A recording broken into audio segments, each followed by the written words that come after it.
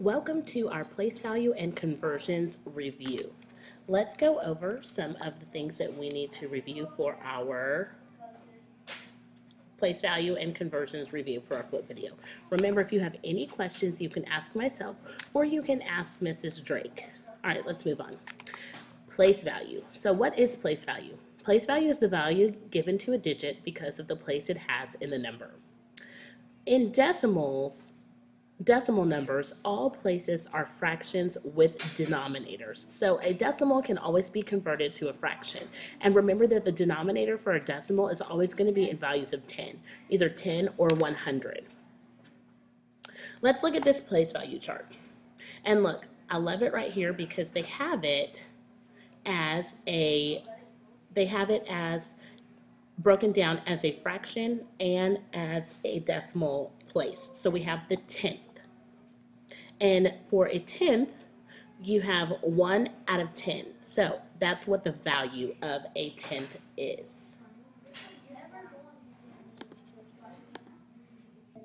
So, and then we have 100th, okay? So if you think about this like money, this is going to be worth 6/10, which is also the same as 60 hundredths, okay? 6/10 or 60 hundredths. Then if I move the 6 over here, I have to put a 0 in front, and then it changes the value. So this is 6 hundredths, which is worth 6 cents. Or I can have 60 hundredths or 6/10, and that's worth 60 cents. So you have to look at the value of it.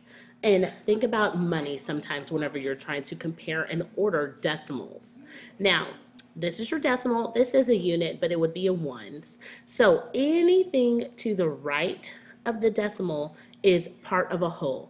And anything to the left of the decimal is a whole number. And you have to remember that. Can you do this? Yes, you can, and it doesn't change the value. But if you do this, that does change the value because you're changing places, okay? So always have a mental place value in your head when you're talking about decimals. All right, let's practice. This is 1/100th. So this is 1 out of 100 squares. This is 1/10th. Look at how much is filled in. 100th, 1/10th.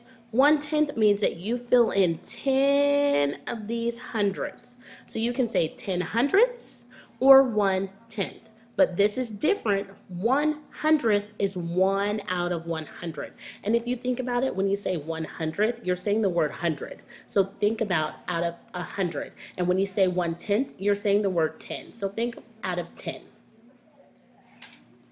Whoops. Sorry, having some technical difficulties here today.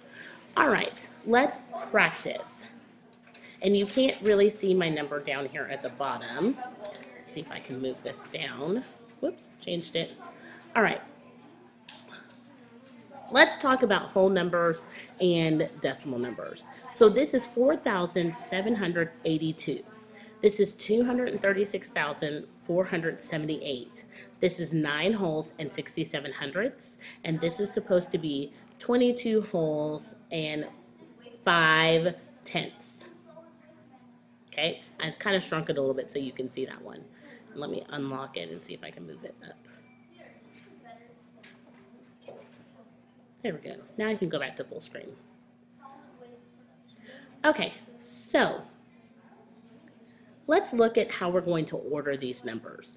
Well, if you look here, you always start over here to the right.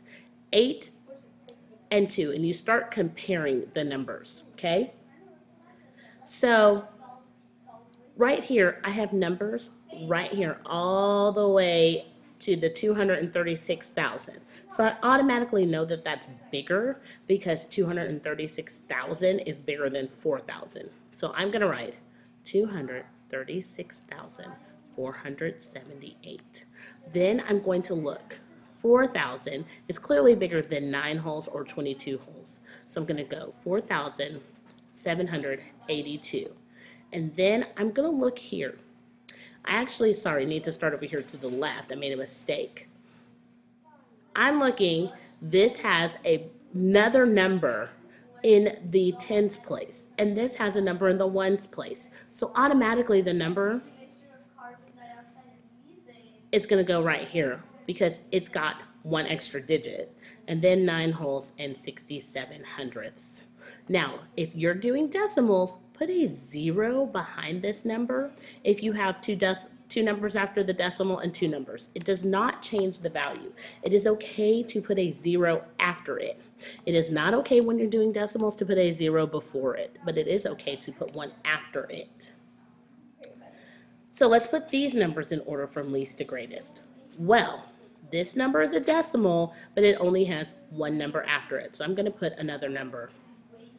This 34 right here doesn't have a decimal at all. So I can do this and it doesn't change the value. This is $34 with a decimal after it or not with a decimal after it. It doesn't matter. Now it makes it easier to decide which number is larger.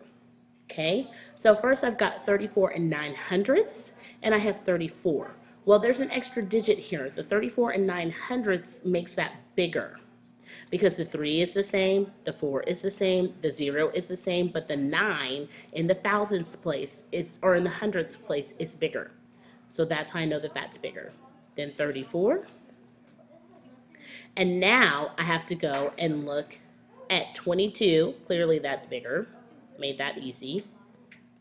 22 and 34 hundredths. Now I have 18 and 1/10 or 10 hundredths and 18 and 9 hundredths. Well, yeah, there's a 1 here, but look, there's a 0 here. Just because this has a 9, look at what place it's in. It's in the hundredths place. This 10 is in the tenths place. So that makes 18 bigger than 18 and 9 hundredths. 18 and 1/10 is bigger than 18 and 9 hundredths. So put that 0 on the end because if you left it off, you might get confused. So make sure to add decimals if you need to with zeros. Remember, 0 in front changes the value. 0 behind does not change the value. All right, let's move on to our conversions. Okay, so we have fly to horse, divide of course. Horse to fly, multiply. So I'm going to do just fly to horse right now, which is divide of course. So I have got 48 inches. Well, how many inches are in a foot? 12. So I'm going to do, this is fly to horse, divide of course. So I'm going to take 48 and divide it by 12, which is 4. Now I've got again, fly to horse, divide of course. I have millimeters is smaller than centimeters, so I have to take 50, and how many millimeters are in a centimeter? That's 10, so I have to take 50 and divide it by 10, and that's 5. I love to put the F and the H so I can remember the rhyme and divide. So how many feet are in a yard? That's 3. So I'm doing 36 divided by 3, which is 12. Then this is fly to horse, divide of course. 73, how many inches are in a foot? That would be 12. I cannot do 73 divided by 12 evenly. It doesn't work. But what I can do is 73 divided by 12 is 9 with a remainder of, sorry, it's not 9, it's 8. Because 8 times 12 is 72. And then, I'm sorry, no.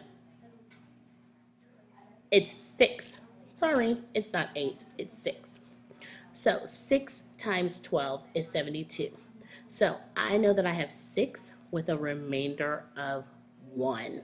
But instead of my remainder of 1, that 1 is just 1 inch. So I'm going to go 6 feet, 1 inch. Okay? So the remainder of 1 is going to be inches. So whenever you're using it for conversions, you have to put inches. Then, pints to quarts. Fly to horse, divide of course. 16 pints into quarts. Well, how many quarts are in a pint, or how many pints are in a quart, sorry? The pints that are in a quart are going to be 2. So I have to take 16 divided by 2, and that is 8. This is fly to horse. Divide, of course. Quarts to gallons. So there are 4 quarts in 1 gallon. I take 12 divided by 4, and that is 3. So that's our fly to horse. Now we're going to do horse to fly, which is multiply.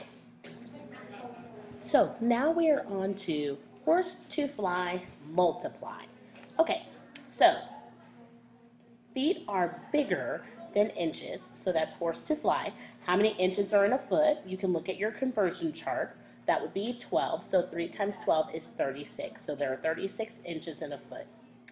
How many kilometers are in a meter? Well, we know that this is horse to fly, multiply. And I want to see you doing this, horse to fly, multiply. So kilometers to meters, that would be 1,000 meters in a kilometer. So 3 times 1,000 is going to be 3,000. Again, quarts to cups. This is horse to fly, multiply. But if you look, it does not tell you how many cups are in a quart. So we have to go to pints first. And I have to say 3 times 2 pints equals 6. So now I'm at 6 pints. Then I have to take my 6 pints and multiply that by 2 to give me cups. So 6 times 2 is 12. So you see I had to do a double conversion. Go from quarts to pints, then pints to cups. How many gallons are in a pint? Or how many pints are in a gallon? Sorry, well we don't know that, but this is horse to fly, multiply. I know that I can go from gallons to quarts. So there are 4 quarts in a gallon. So I have to go 4 times 2 equals 8 quarts. Then I'm going to go from quarts to pints. And I know there are 2 pints in every quart. So 8 times 2 is 16. So there are 16 pints in 2 gallons. There are 12 cups in 3 quarts. Yards to feet. Well, this is horse to fly, multiply. There are 3 feet in every yard. So 4 times 3 is 12. And yards to feet again, I know this is horse to fly, multiply. There are 2, I'm doing 2 yards. There are 3 feet in every yard, so there is 6 because 3 times 2 is 6. So please watch this video as many times as you need to, and let Mrs. Drake or myself know if you need any help converting or any help with decibels. Have a great day.